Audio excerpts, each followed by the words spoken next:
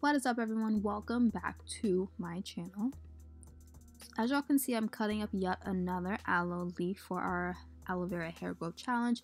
That is because the first leaf that y'all see me cut, I stuck it in the fridge and the slices actually had like a pink and yellow tint juice coming from it, and I didn't think that I wanted to put that in my hair, so I didn't. I threw it out and I just bought a completely new one. So pretty much the process is going to be completely the same, except for the only difference is we're getting rid of all of the green leaves and we're sticking it in a blender to juice that thing on up to a gel, like a liquefied gel. And to all of my new viewers, welcome to my channel, welcome to my video. We actually like to grow hair on this channel, so make sure y'all go ahead and click that subscribe button so you can join the community and grow your hair with us, because we growing, you know. Okay, so here you see our filleted aloe gel slices. I'm gonna go ahead and put them in a blender, which you can see exactly how thick that gel is. Like, look at it. I didn't slow this down, I didn't speed it up, that's just normal speed. It's a thick gel, so in order for me to liquefy this into something that's I feel can actually be absorbed by my hair and by my scalp, I needed to toss it in a blender and kind of like liquefy it down a little bit.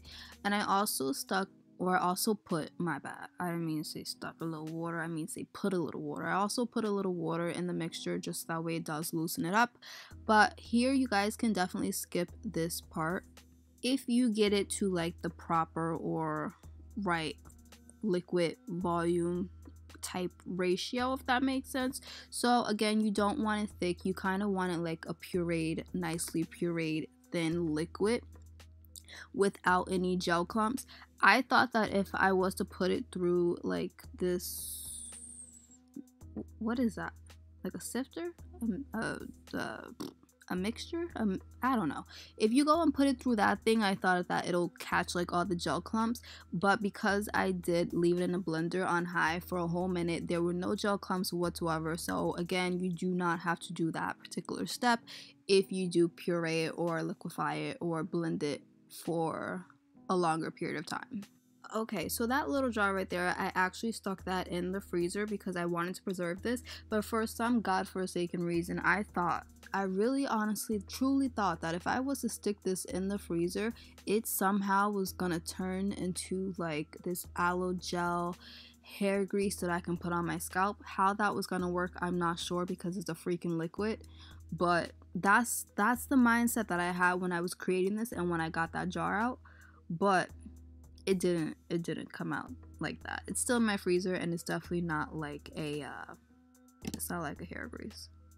But back to the video. So if y'all normally put hair grease in your hair when you have like box braids or twists, then this is pretty much the exact same, except for you're not applying it with your finger, you're applying it with the bottle and then you're rubbing it in with your finger. But it's the exact same. I'm going through every row, and then because it is a liquid, it is a little runny, so I don't have to go in particularly through every braid. I just chose to do that for some areas, but that's how I'm applying it, and that's how I'm going to be applying it for every other day until I take my box braids down.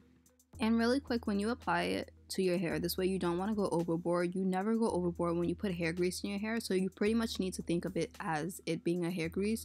But also because it conditions and it promotes hair growth, I'm putting it on my baby hairs as well as on the length of my hair, because why not? I want my edges to grow as well. And I'm also putting it on the hair in the back of my neck.